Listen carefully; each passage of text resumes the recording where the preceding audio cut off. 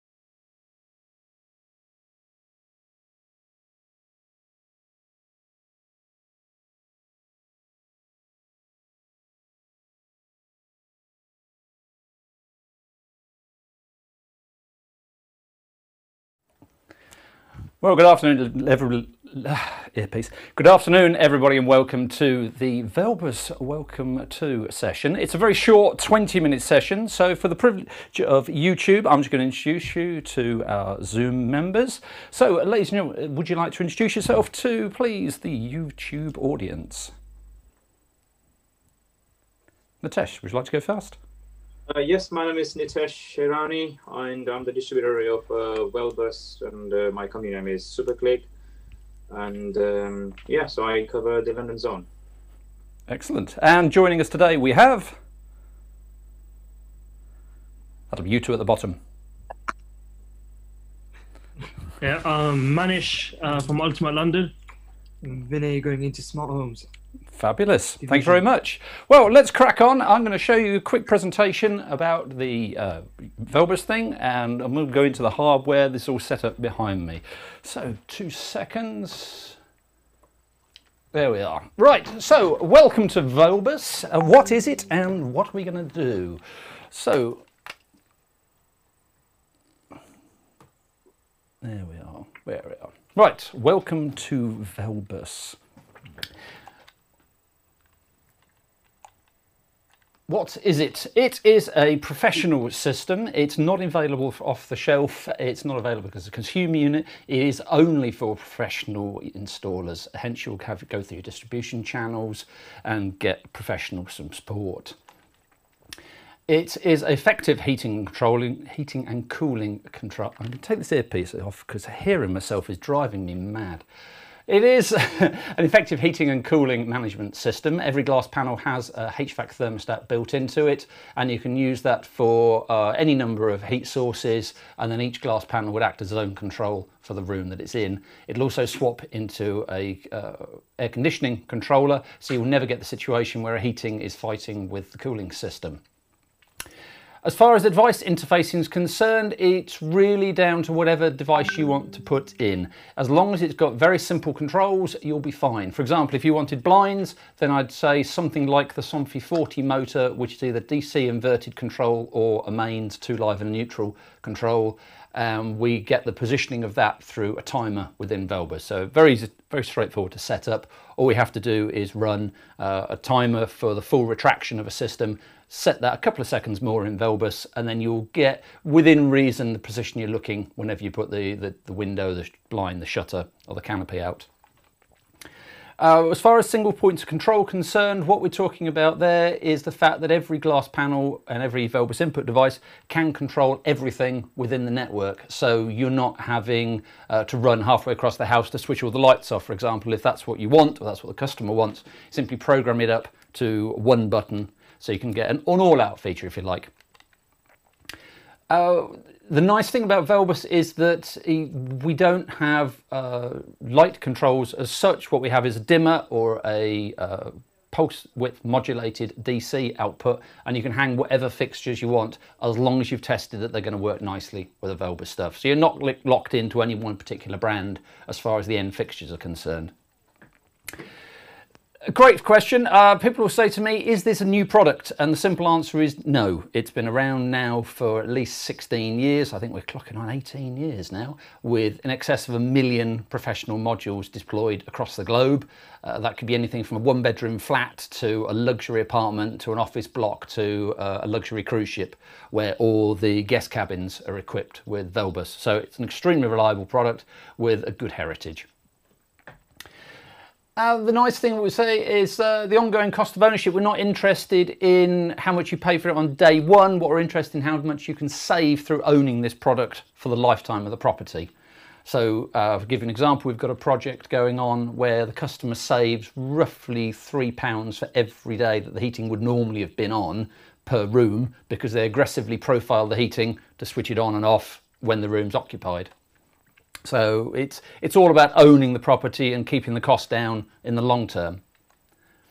We say, as I said, the glass panels can be programmed to control anything, anywhere in the property. So the idea of 2-way, 3-way and 4-way switching is completely easy. As long as you've got a glass panel in the room or an input module in the room, then you can assign that action to any number of light fittings.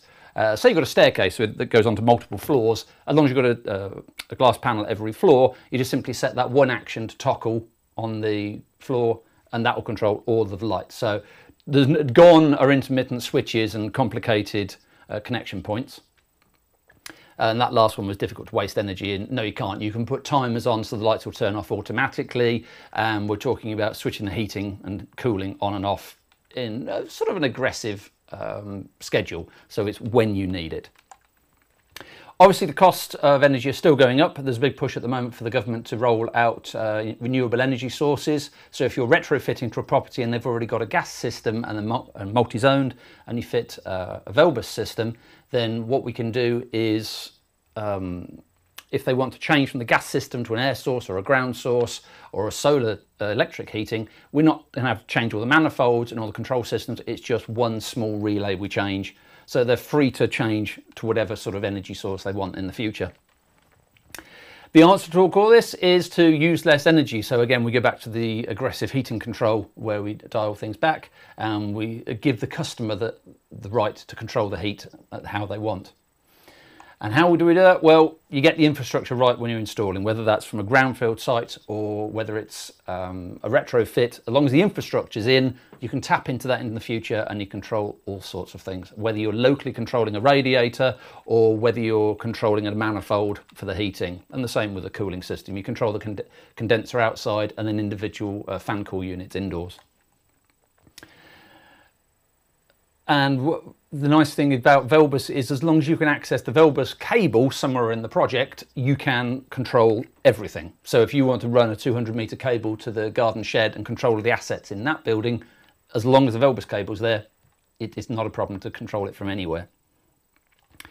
So the question, of course, is what do you control? And the simple answer is absolutely everything you can think of. As long as you can find a way to integrate with it with a 0-volt control, 10-volt control, mains, pulse width modulated, low voltage pulse width modulated, we can control everything. One of the things on there is an alarm system. So you get a daughter board for a Texcom Elite or the Cytec Comfort, and we can either harvest the alarm states within the alarm system and get it to influence Velbus, or we can get Velbus states to influence the alarm. So there's plenty of options there for you. So the answer is everything. So yes, keep going back to this. Any button can control any fixture within reason, as long as you've got it configured. The glass panels, these are quite unique to Velbus. A lot of other companies are trying to copy them, but they're not quite got what we have. That there is an OLED top of the range generation 1 glass panel. It shows 4 buttons, but there's actually 8 pages of 4 buttons, so there's plenty of options. It'll also control 13 heating zones, show you energy usage readings and weather station data, but that's for a more advanced course.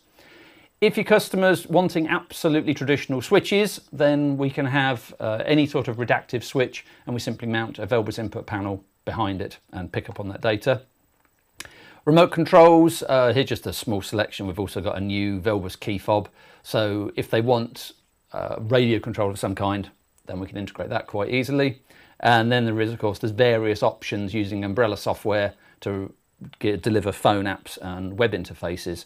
We say umbrella software because Velbus is a standalone system. It doesn't require a central computer. It doesn't require an internet connection for anything other than a time update. So the web and the phone app is very much a bolt-on, so you're free to choose whichever piece of software you're most comfortable with as an installer and what best meets your client's design requirements. And obviously, once you've got that computer in place, it's a very simple process to give them access to their home via the internet, whether that's directly through the web browser or whether it's through a device like an Alexa or a Mycroft or Google Assistant, any number of voice controls. No prizes for guessing this. The question is sooner rather than later. The answer is sooner rather than later. And obviously from the outset, there's no point going back into a property once the plastering has been done. It's just not possible. Obviously, if you can get right at the beginning, get everybody in the same room and talk about everything, then that will make your life easier as an installer because you'll know all departments are talking to each other. And then again, no matter how small, whether it's a bed, you can integrate bedside lights if that's what they want, as long as you as an installer know you can run the right cabling. Sometimes they might come to you a bit late and say, well, can I have a bedside cabinet automated? And as long as you can find that Velbus cable and tap into it, then yes, we could fit a local relay to it and get control of the lights. So consider everything. Now let's get on to the nitty gritty. I'm going to put my earpiece back in just in case you have any questions. Right, so lighting. At the moment with standard lighting, you've just got that classic on and off or a dimmer switch if that's what you want. But if to save energy, what do you think about timers? Say you've got a light fixture with a lot of energy consumption, you wouldn't want it on for hours and hours, especially if it's a staircase with a massive chandelier, for example. But you could put a timer in Velbus so it appears that it comes on when they press it, it goes off when they press the button again. But what's actually happening is starting a 10-minute timer. So in theory, they've gone up the stairs, they've forgotten about the lights, and the light will switch off automatically behind them. And you could, in theory, put a passive infrared sensor on there as well, and that would just switch the lights on when they make a movement underneath it. There's also the thought of dimming and atmospheric scenes. So you've got a room, for example, with 5 different dimming circuits, whether they're LED strip, low voltage down lights, or mains lights. One button could be programmed to set a precise scene within that room, rather than having to scroll through and like a bank of switches and switch that one on and that one off and 10% on there. You just assign it to one button. Many years ago, someone suggested in a project that they just wanted 4 buttons in every room, regardless of how many lighting circuits or windows or blinds, and they wanted to define 3 particular scenes and an off. So they know whichever room they go into, top left-hand corner is always going to be day, right-hand side is going to be a comfort or a relaxation mode, and then the bottom right-hand corner could be a late at night. It's whatever they want it to be, but they know every room is exactly the same. The all-off command is often forgotten, but very useful in building control systems, because you can simply leave the house, press one button as your way out, and you can know all the heating's been set off, all the air conditioning's off, all the lights are off, or setting a virtual occupancy timer if you want. And you can also set the alarm or a delay exit or whatever you want. As long as you've got the integration, there's that one button control. And then there's the automatic off as well. So regardless of what other settings, if your customers don't want timers, they just want to say, that's it, 2 in the morning, everything goes off that isn't normally on at 2 AM. You can program it up really easily within the glass panels or any of the input modules. And of course, last one out is very similar to the all off command. It's, yes, we're the last one, so shut everything down as we walk away. So let's look at the nitty-gritty, shall we? This little graphic shows a 4-way relay pack, 4 lights and 4 glass panels. And can you see from that exactly how easy it is to wire? So you're not running a single control cable to a ceiling rose, breaking out to a switch and breaking out to the lamps. You're running every feature back to the relay on a radial.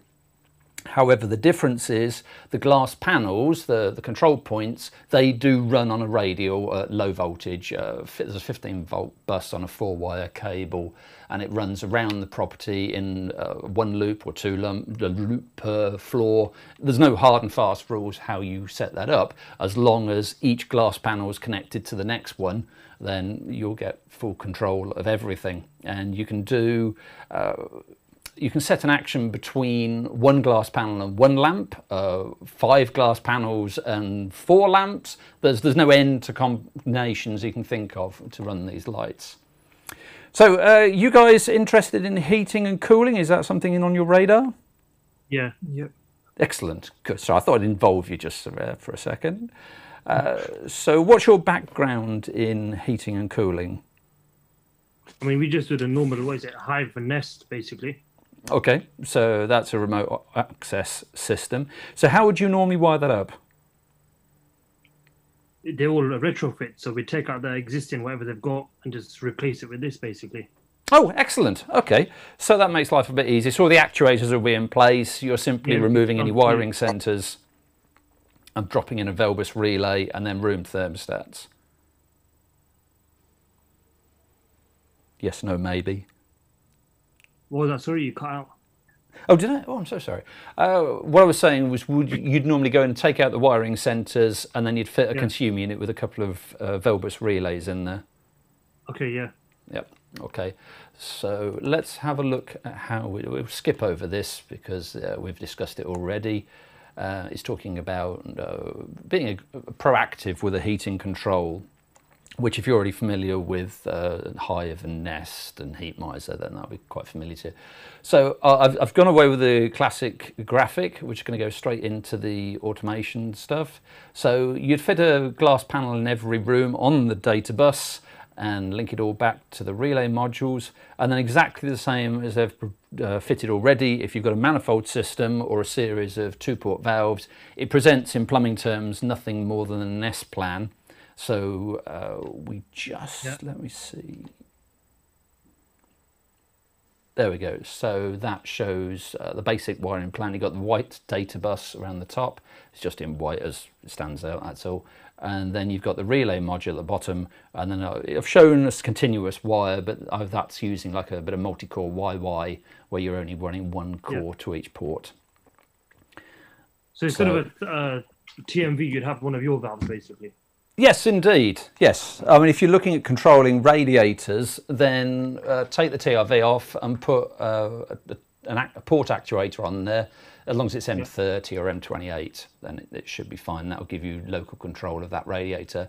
Or if it's a manifold, then theoretically use exactly the same actuators that are on place. Okay, you're nodding, so I assume you're happy with that? Yeah. Okay. I'm trying to make this as interactive as possible, but I'm also aware that it's YouTube and YouTube can't see you, so I'm having to relay what you're doing. So in this graphic, you can see we've got the the port actuators on the side, and we've got, in this case it's 240, but you could easily use 24-volt actuators. So the relay channel simply fires the actuator, and then the micro switch within the actuator are all paired together, and they do the call for heat from the boiler. Okay. That makes sense? Yeah. Excellent. Case study, I said earlier about a guy who's put the idea forward for having 3 scenes in every room, and this was a project we worked on about 9 years ago. And he's got 38 channels lighting across the 2 floors. Heating zones is ideal. It's quite an open plan downstairs, so all the upstairs rooms are independently controlled, and then the open plan downstairs is one big zone really. It's got full extraction and heat circulation, a heat recovery system. So we don't do much with that way of interacting it because it runs low level all the time. But what we can do is interface and say, well, it's in boost mode or summer mode. So we switch off the heat reclamation and turn it into a cooling system. It's just contact closures, so nice and easy.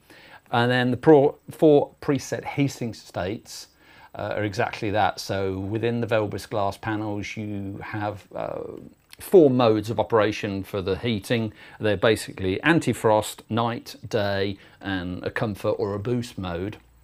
So normally we program between the night and the day mode for occupancy, and if they go on holiday, we set it as antifreeze. And if they're sitting and having a nice sort of relaxed evening, but it's getting a bit chilly because they're not moving around, they've got the option to boost for either 20 minutes, an hour, 2 hours, whatever they want, and then it'll go back to its normal scheduled events as soon as something triggers. So questions, guys, feel free to pick my brains. Yeah, you know the lighting, what's the maximum number of switches you can have on one radial? Yes, so if you've got radial, so if you've got a room and you've got 16 downlights in the room, you'd classify it as one circuit. So yes, you'd parallel them all together and then just run one radial back to the control node. And in terms of your Velbus switches, what's the maximum you can have on the bus cable? Right, okay. There are 255 base addresses in the Velbus system. The glass panels use between 1 and 5, depending on how you've got them configured. So, and then the units in the cabinet. So as long as you take into account you've got 255 base addresses to use, then you could put hundreds in the property if you really want to. Okay. No, because I know some of the other ones that we do Lux on, that's limited. They tell you for every 10, run one back. Right. Okay. Well, it's all down to the cable. And obviously worrying about current consumption. And what you can do is you can divide up the power to the units if you want. So we've got projects that say divide the different floors into a different power supply, and then just join the data together.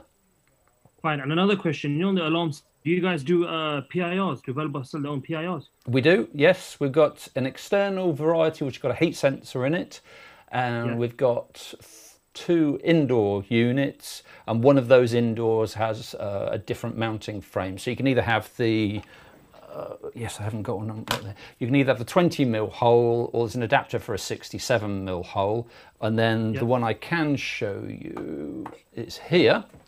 So this is a ceiling mounted PIR. It's not just a PIR. We've got 2 different motion events, and then each of those motion events can be light dependent. So I mean, a good example, I've got one in my own kitchen, and whenever it detects movement, it turns an under cabinet heater on for 20 minutes. So you always get a tank of hot water directly underneath the sink. But if the light level in the room is low, it'll also turn the light on. Okay. Yeah. So yes, we do PIRs. And you know these PIRs, do they dump? Can you use them as like an alarm system as well? Because basically Luxon, what they do, everything works on movement. And in effect, you don't need an alarm system because that doubles up as a PIR. Yes, like I said earlier, when you can link to an alarm system, then you've got the choices of either taking the Velbus events and triggering stuff within the alarm, or you can take the alarm sensor events and trigger things in Velbus. So it's completely up to you as to whichever way you want to do it, whichever is the most cost effective or meets the client's requirements. Fine. And another thing that I haven't seen mentioned, music servers. Music servers. Not something in Velbus. It is very much a specialist feature, but not impossible to link to. What we tend to do is leave the building control as a standalone feature, let the AV be defined as brand or as a solution, and then we'd use the umbrella software to link the two together. So I've just signed off a project in Stoke-on-Trent where he's got a 4K projector lift screen, he's got a 4K curved screen, and then he's got a 7.1 Dolby Atmos system. So that all works within itself, but he's got a glass panel on the wall, and he can have one button called media mode, and that will close the blinds, drop the projector, drop the screen, switch the amp on, switch the projector, everything it wants to do. But you have to kind of treat it as 2 separate entities that are joined together. Does that make sense? Together, yeah. Okay. Anything else on your mind? No, that's it at the moment. Oh, right, okay. In that case then, let's have a look at the next step, which is getting hands-on with the technology, where I just have to get a bit dodgy with this handycam. So let's see how I get on. Let's talk about wires to start with. Oh. So I'm going to pick the best camera for this. I think I'll go with that one. Which one's that? Right, okay, no, I don't like that one. I want the other one. Right. So what we've got, am I on that one? Yes.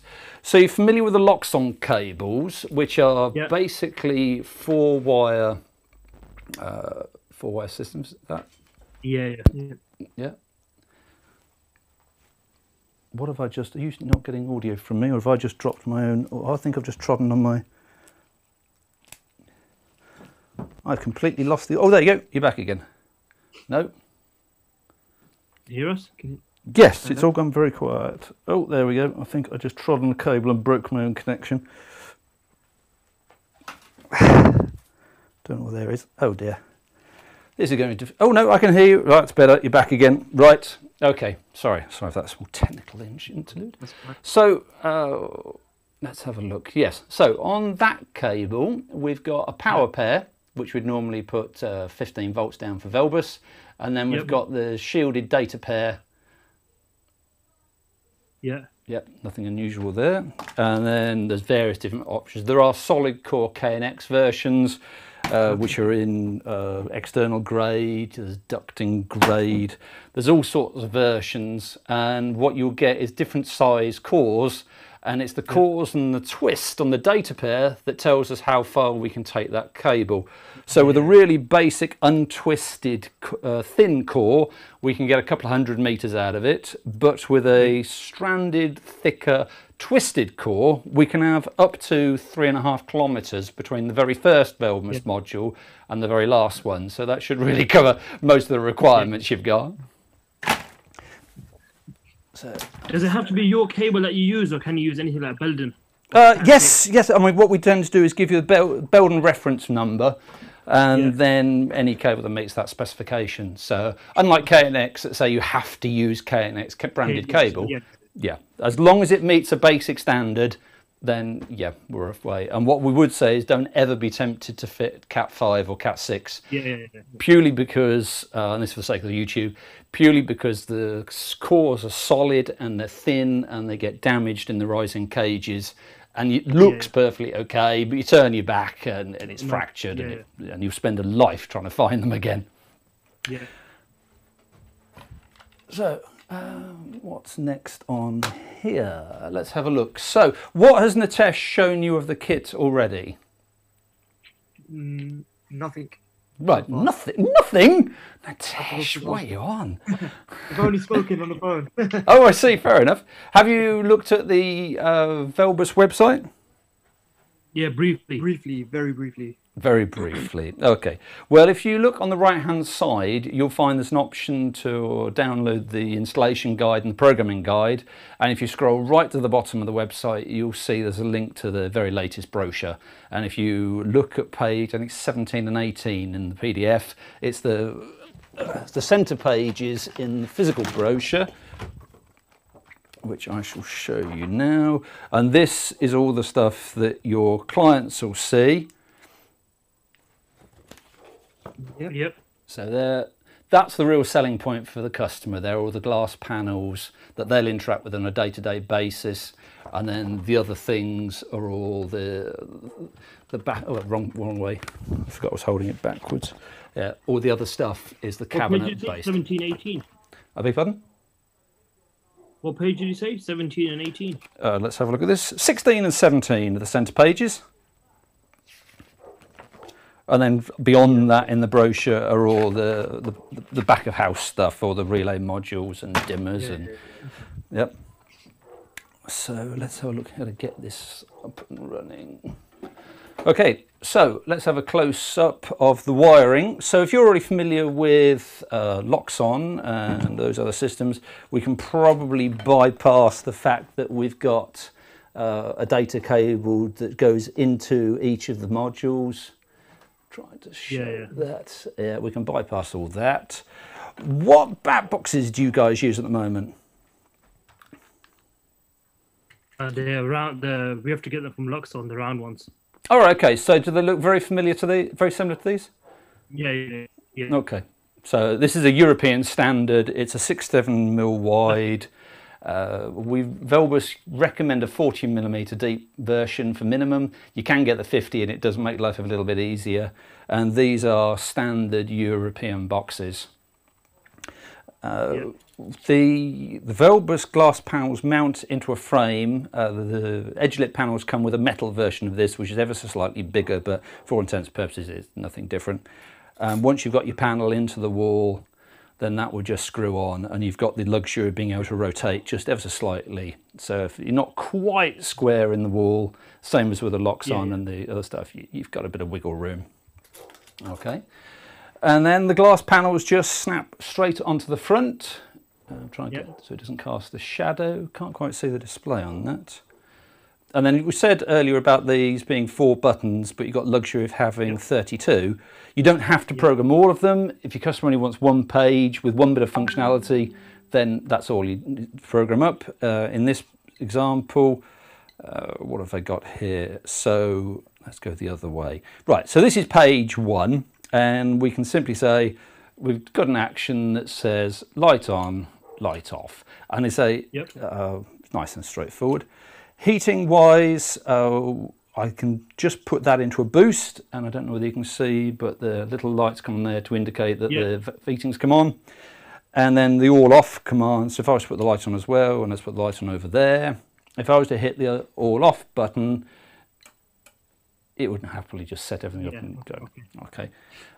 PIRs, we'll look at that in the software and show you a bit more. And then this is a 2-button version of the standard glass panel. And again, you just program up whatever you want into there. And what I didn't show you was the other buttons. So on here, we programmed them so they're not doing anything to lighting. They're setting day and night mode in the thermostats. So if I put that into day mode, if it's cold enough in this office, it's not, it's too warm, so it's not going to come on. But we'll show you that. There we go. So office, we're scrolling down and we can scroll through all the rooms and we can change the heating mode for each zone. So I don't know whether you heard a relay click there, but let's go to office A, and then you can see we've got the heating coming on both sides. And again, you can take that off.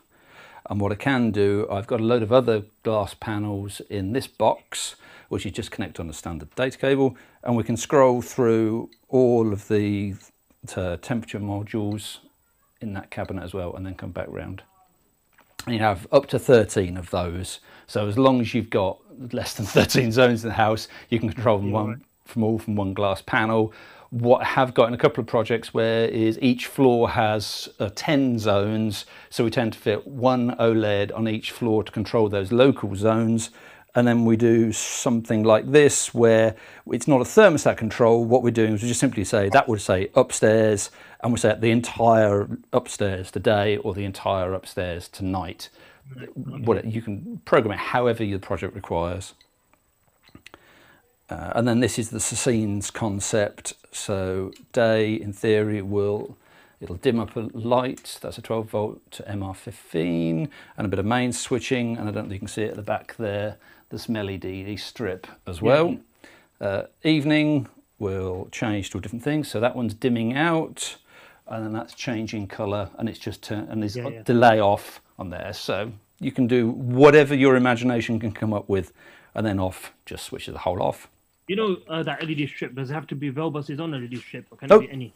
No, anything 12 volt, 24 volt, really doesn't matter. All you do is define how you're going to control it. We do it in Velbus using a 10 volt controller, which then goes to, we can use our Velbus 2-channel, 4 amp per channel PWM module. If you've got a one room with an awful lot of current, then you just use multiple dimmers, or you can use something like a dimming driver by Meanwell, which it accepts the 10 volt output and goes straight into the power supply and dims the output.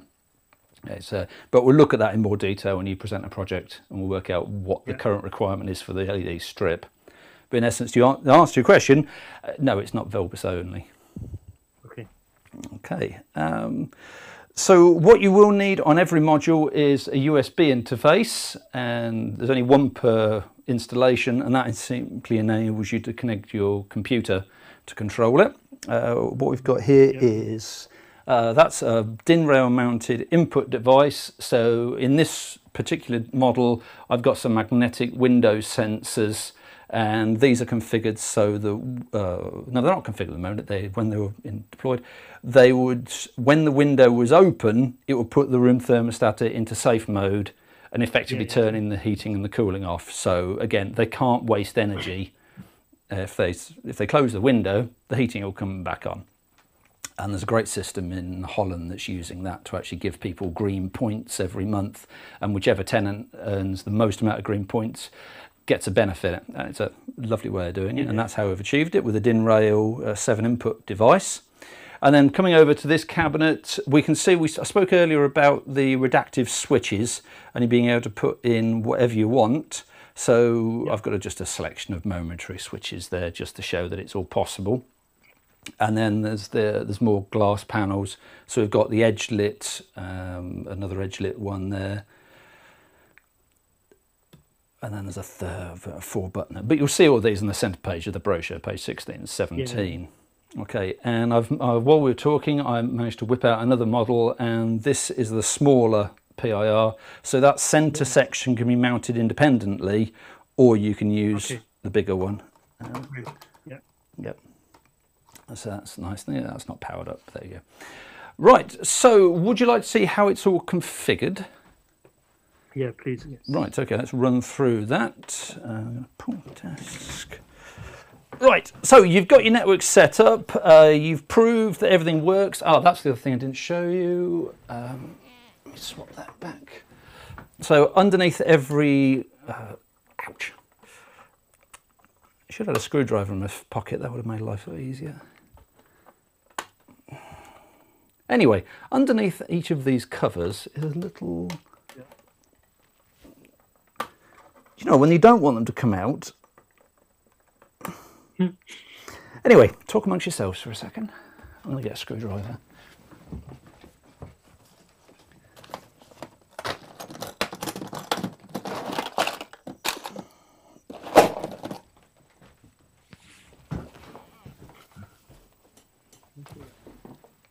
Right, and we're back. So, with a little screwdriver at the side, look how easy that is.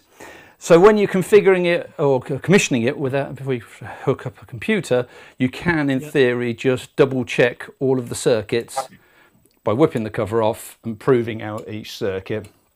And then the same applies for the dimmer circuit. Okay. Take the cover. Yeah. What is it, like a test button or something, is it? Big button? What is it, like a test button or something? Yeah, that's all it is. But we also use it for configuring. So I'll show you that in a moment. So let's go to the computer and I'll show you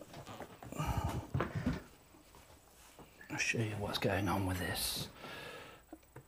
Right, so let's go into Velbus. So you've got your system powered up, you proved out that the circuits are doing what you want them to do, and when you've powered up the glass panels, you'll see there's a little light comes on, and when you tap it, it makes a noise. So it proves that the system's sane.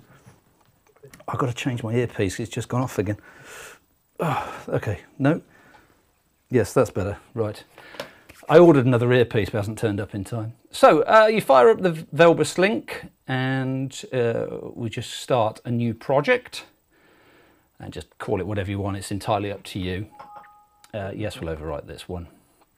I'm going to connect to the existing network, and because we put a USB cable in, then we'll use that connection. It's come up on COM4 in this particular computer, and I'll explain on the bigger training course. I'll explain what this auto assign is, but we're not going to do that because this system's already configured. So when you do that, it makes a connection and it scans and detects all of the modules, as you can see there.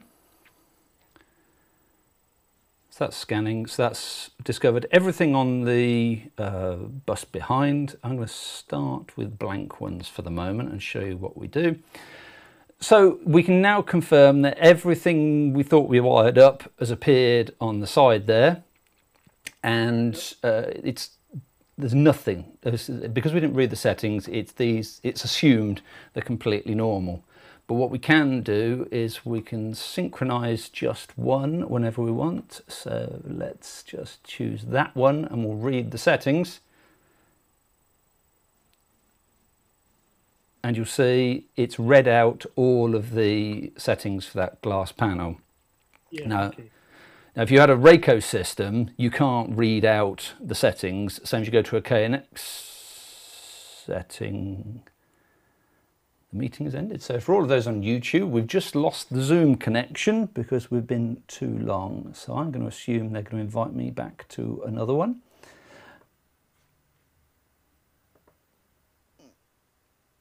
Oh. Slow down. They've told me to slow down. When they get back online,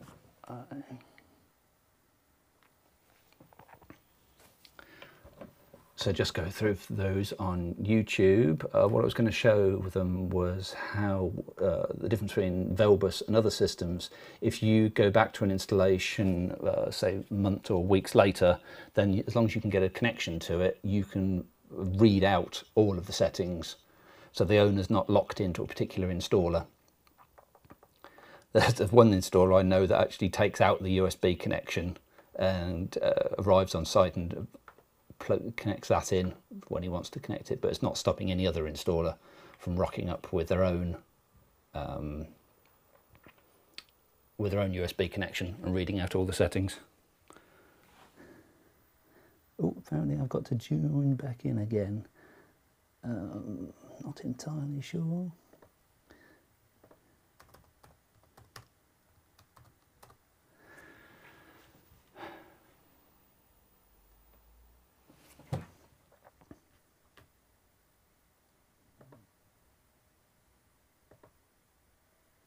Oh, the same one. Oh, right, okay.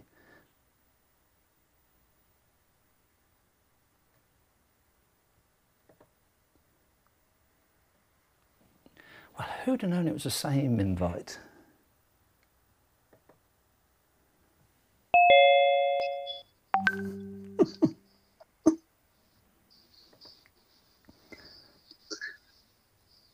So I suppose I should start the video. Hello. Hello. I'll edit all of that. I'll pull down the video from YouTube, edit all this out and put it back up again. No one will ever know.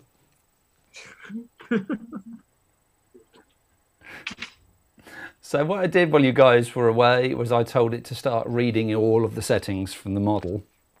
It can take a bit of time because the OLEDs have all the bitmaps to pull down as well. But once you've done it and you've pulled in all that data, you don't have to do it every single time. Okay.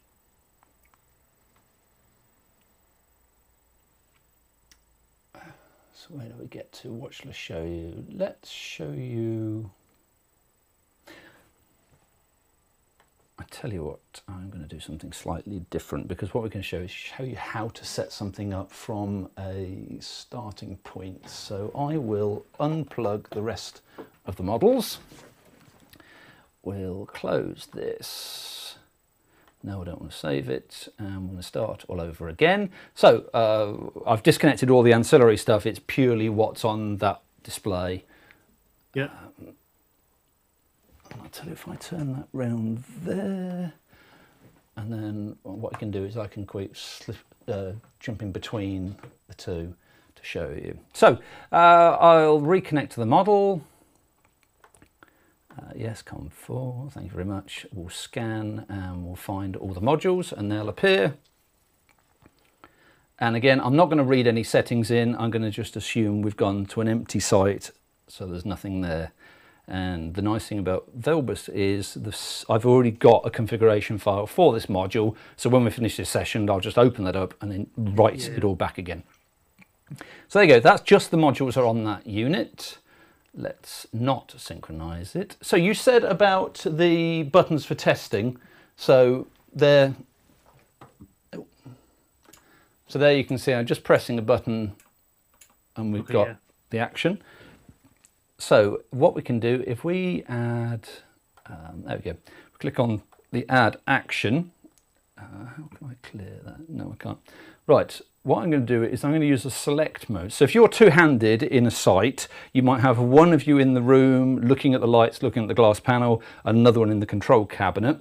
So the person in the control cabinet's obviously got the laptop, and you can click the detect and you can say to your chap, is that the light in the room going on or off? Yeah. Yep. Okay, and that populates just there and we accept that. And then you do exactly the same thing with a room. So you'd go to the chap in the room and go, can you press a button? And that button gets accepted on there. And then we simply set one action. So in this case, it would be a toggle. And what we'll do is we'll synchronize, and this will remove everything from all of the other devices. So nothing else will work. Yep. So just be a toggle on and off. Yeah, if you wanted to, as a quick way of getting something up and running, then yeah, just use a toggle. And then what I'll do is once that's running, I'll show you where the timers come in and how that can be used. So thankfully it's only the OLED that will keep us delayed. So this one's going to take the longest. And this is because of completely clearing everything that's inside it.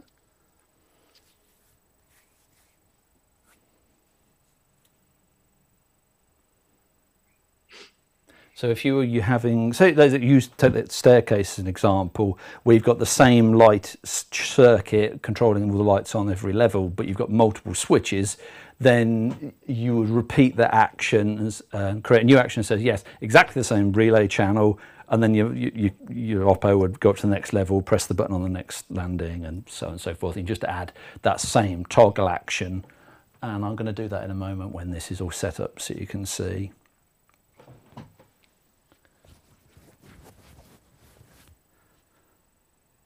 Once this is finished, the rest will whip through ever so quick. Hello? Hello? So what sort of size projects are you used to being installed with? Just household projects, really. Which is I'm totally new. I'm totally new to the game. right. Manish is the one that's got the electrical company running, and now I'm just joining the smart home side. Excellent. Okay, so you're going to head up the technology of this, are you? Yeah. So I come from a tech background. I do server app installs and create apps and websites. So takes my side of stuff, but I just want to go hands-on now. Okay, fair enough. So you're still interested in keeping your hands in with the apps? Are you going to take charge of the UIs? Yeah, all of that. Still keep my hands in there, but this little side thing to go on with. Okay, yeah, it's a nice way of joining the skills and carry it forward. 'Cause that's what I did. I spent 30 years doing theatre electrics and then decided I wanted to change. So I've used a lot of the same skills, but now in projects that last for 10 years rather than 10 days. Yeah, that's it. So you can see, once it's got over that OLED, it's whipped through and done the rest. Yeah. Okay, so if I swap back to that other camera, we can see all the other buttons have got absolutely no functionality anymore, but that one that we programmed has. Okay, so if you're on another floor and you wanted to add an action, we'll say, we'll detect that same light again, that one, and that pops up. Shoot, your camera's gone blank.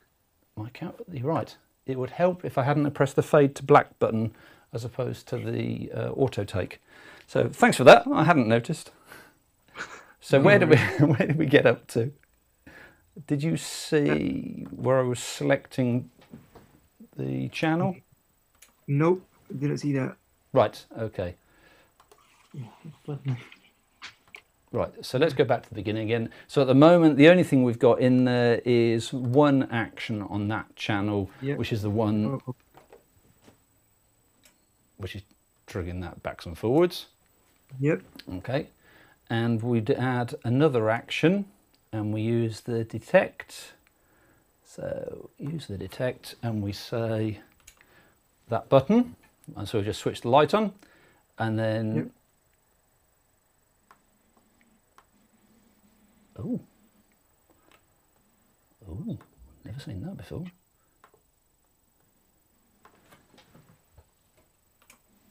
Okay, so we'll accept that. That goes back. And then we detect the button. So I'll press a button on there and accept it. Then we add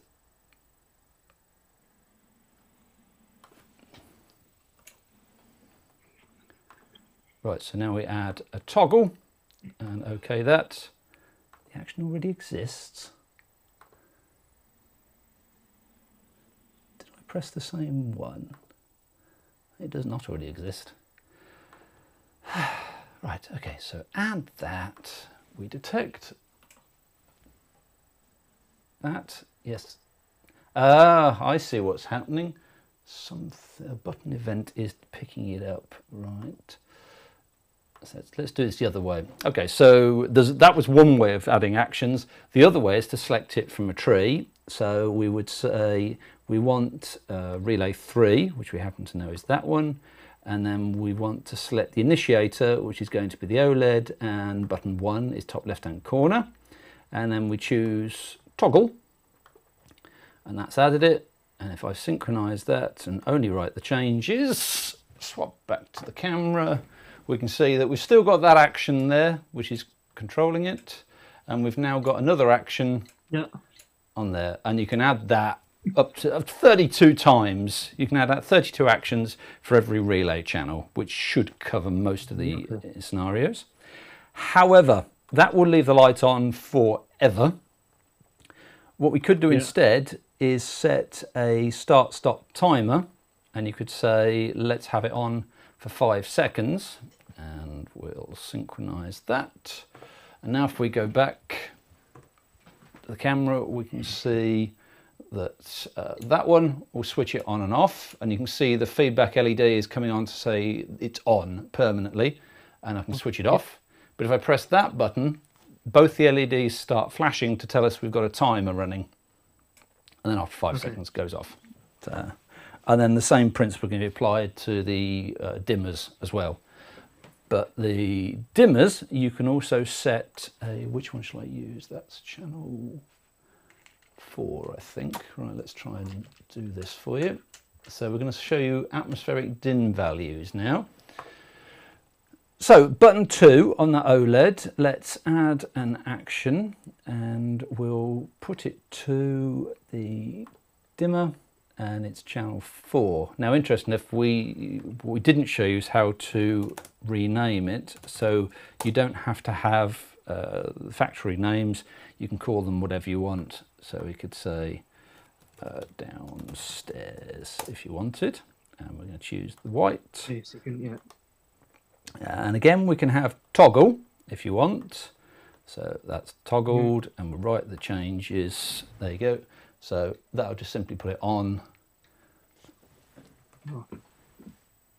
So that'll just dim up and dim down.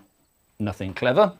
But if you double click on that and choose dim at long press, toggle at short press, and let's do something funky and show you the times on this as well.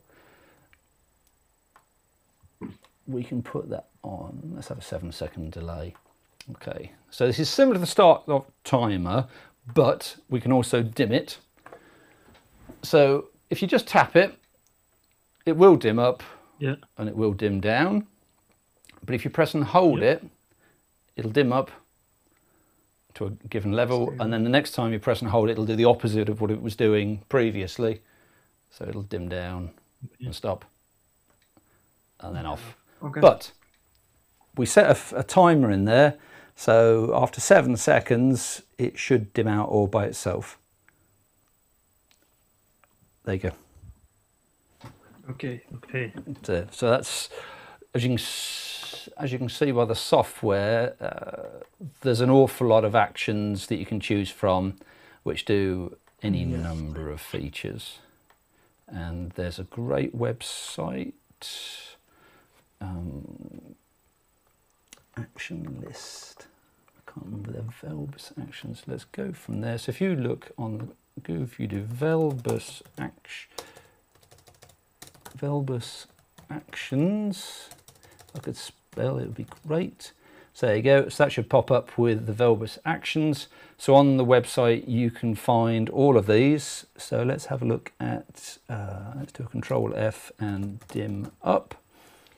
So dim at long press, toggle at short press, that was the one we just used. And then that will show you and explain all the behavior on there. So the information's in the public eye, you don't have to go cap in hand begging for information. Yeah. Okay. So shall I show you quickly how to set up the heating? Yeah. Right, okie doke. So let's just recap what we've got.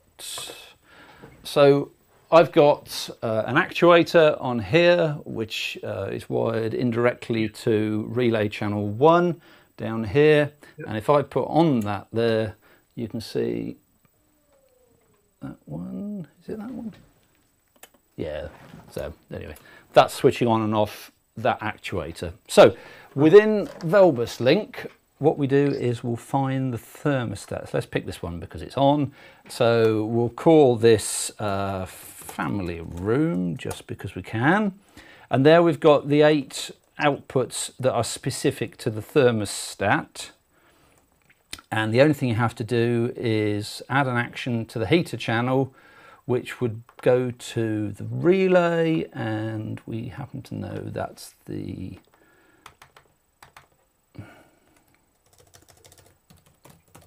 heating. Okay. And all we add is the momentary follow. So when the thermostat's calling for heat, it'll close the relay. When it's not calling for heat, it doesn't. It's that simple. Yeah. Okay, and we write the changes. And if you've got a rudimentary heating system, that's it, done for the zone. So if you watch just there where it currently says released, 22.5 degrees in November, can you believe? I've got no heating in this room at all. So it's either the copious amounts of lighting I've got on to make this video half decent, or I'm generating heat myself. So if we were to operate this from the Velbus, and again, just keep an eye on that channel just there. You currently see it's in frost mode, so the heating's released. We've got a current temperature in the room of 22.5 and a target of 5. If I scroll through the modes, you can see not a great deal happens, even when we get up to comfort, because the target's still lower than the temperature. But what we can do is we can override the temporary target.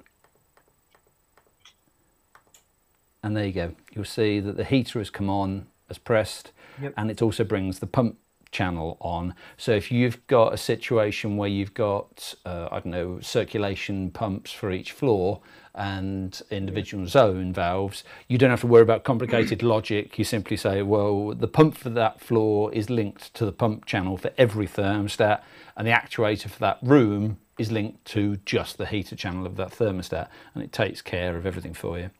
There is a, oh, the screen's gone off. There's a boost circuit, so if I lift the target temperature, I think this one's set to 3 degrees, so if I lift it to something ridiculous and set it, no, not quite in, oh, there you go, right. So now the target temperature is more than 3 degrees above the current, it's added the boost circuit. So if you had, I don't know, say you've got a secondary heating circuit in a room, or you've got a fan heat system with a 2-speed fan, you can engage the second speed automatically once the target temperature is more than 3 degrees away from the room temperature, which means you won't, as the temperature is rising to reach the target, it'll switch off the boost circuit and then it'll gently climb that last little bit. So it's not a sudden knife edge when you get up to the required temperature. And you can switch the whole unit into cooling mode, and you can see, did you see there that all of the heater boost pump went off? Yep. And then the cooler came on because the current temperature is above the 21 degree target for cooling. So if we change it to standby, it means the room's got to get really hot before it does anything. So there's cooler command there. And just because we're there, I'll explain where these other 4 are for. So let's go into configure the module, and temperature sensor and alarms. So they're not alarms as in wake up alarm or building alarm. They are completely configurable for what you want them to do. So you can set a temperature, but I'm not going to read these out to you. Get the software and have a quick play around. If you want to remotely connect to a module, let me know and I'll give you the login details. Okay, fine. So there's lots of dynamic things you can do, and say you want above, and then you've got the options of fixed or the current temperature. So if you had, say, 3 or 4 boost circuits in a room, you could use these extra alarm outputs to bring them on step at a time. So it's not one massive load of heat, you can break it all down. And the same with the cooling if you've got multiple stages of cooling. This is just a quick page to show you how you can configure the thermostat. So you can change the switching time, you can change the boost differential, the high stasis. I'm not going to again read it out to you, but nice interesting thing in here is, say you don't use a 4-wire actuator and use a 2-wire, so you need to delay the amount of time required before the pump comes on, then that's configurable in here. And 2 nice little functions we've got here is the heater and the pump jamming. So if we had a boiler interlock that didn't actually put the heater on, the boiler on unless you really chose to, we can say every day for whatever the minimum switching time is, we'll actuate the valve and get some movement. So when they do want heating in the winter, we know all the valves have been moving for the summer months and they're not going to suddenly come across a jammed. Yeah, okay, so that's a nice little feature and there's other stuff you can play around with. Okay, so that's again another place where we can rename the sensor. And then the last thing to do is show you how that reflects into the OLED. So at the moment, let's just rename this one so it makes sense. Let's rename that to OLED. And you can go into the OLED configuration and go to the thermostat, so temperature settings, and we choose the local control pattern, no, not local control, sorry, sensors, so they've renamed it. Okay, so the only ones we've got activated at the moment are the OLED that I've just renamed, so that gives you local control, and we can add the one we've just added. Little concern that says 65 degrees. I knew it was warm in here, didn't think it was that warm. Oh no, hold on, sorry, that's not the temperature, that's the base address of the thermostat. It's only because the other one was 21. I went, yes, it's 21 degrees in here. So that refers to the base address. So the main one refers to the base address for the main module, and then that's the thing for the thermostat. But you don't need to know that, it makes absolutely no difference going forward. Okay. Right, so we synchronize that, and then I'll show you how that's affected. So let's come over here. So where have we got? Right. So there's the one page of buttons. There's nothing programmed up. And there's the family room thermostat. And if we scroll sideways, we get the OLED one, and we can change the modes, and then we can scroll again and we control the other room. And we can temporarily lift the target. Did you see that light come on there? That told us we were, room temperature was below the target, and therefore it switched the heating on. So that's just a temporary override, but as soon as you select another mode, it'll reset it back. Okay, fine. Yep. So it's lots and lots of things you can do with it. Right.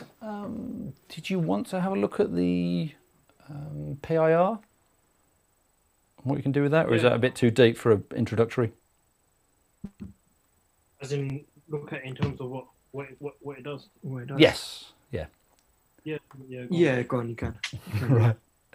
So this is which one's this? This is the larger PIR. So you can see we've got dark and light outputs, and they simply change when the room light level breaks a threshold. So you can see it's all the configurations. So currently it's pretty light in here. So it's current value 44. And then at the top of this page, you can define when the light and dark sets are. So you could harvest this data in Umbrella software and do something with it.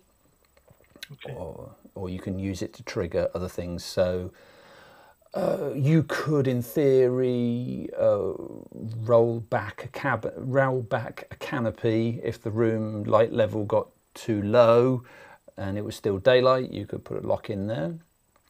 And then at the top here, we've got our motion tab, which is divided into the two separate outputs. So you've got motion 1 and motion 2. And you can say how long do you want to keep the state active whenever it's triggered. And you'd simply add an action between motion 1 and the light, let's say an example, the light circuit, and it'd be a momentary follow, and the PIR will keep the light on for 2 minutes in this particular scenario and then go off. If you wanted to give the customer overriding control, so a push button on the wall, then you simply activate this external override, and the PIR then monitors the button events, and if it detects the user switched it on, then it'll ignore the PIR until the user switches the light off. Does that make reasonable sense? Yeah, it does. Okay, and then you've got the same on the motion 2, so you could have different lights and you can lock the channels out and do crazy stuff with that. And then earlier I referred to the light dependent state, so it's exactly the same as the motion, except it also requires a light level threshold to be broken before it does anything. And then you've got the absence, which is as the name suggests, you could use this for either triggering a house alarm or saying, well, the room is unused for, in this case, 15 minutes, which can shut down other things. So entirely up to your imagination as to what you want to use that for. and then these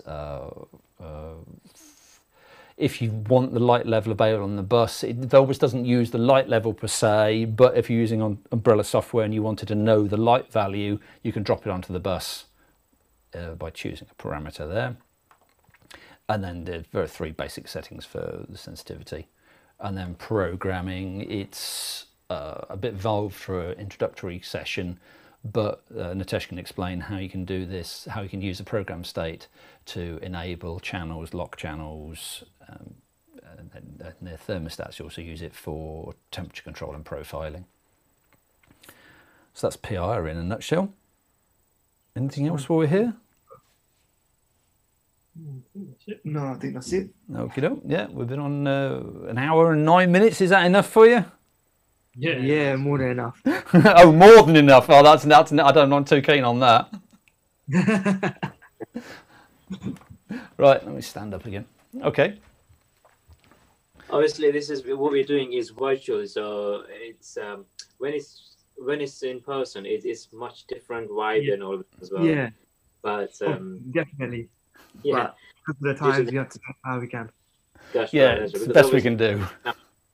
Yeah, you can't see the hardware physically, and at the moment, we just have to rely on the interactions, and that's about it. But I know we've done the basic training last, and it can be just more and more questions coming in, more and more people want to know as well. So yeah, it's a bit of a different environment, but we're getting to it. No, that's fine. No, that's good. It was a good session. Oh, thank you very much. Okay. Well, if there's any questions, feel free to ask Nitesh and he'll bounce them over to me. If you want to get a remote connection into one of the demo units, again, let Nitesh know and I'll give you the connection details. Other than that, have fun. Bring us a project and let's price it up for you. Yeah, perfect. Cool, cheers. Cheers for that. Okay, very welcome. Thank you. Welcome to Velbus. Thank you. Thank you, guys. See you.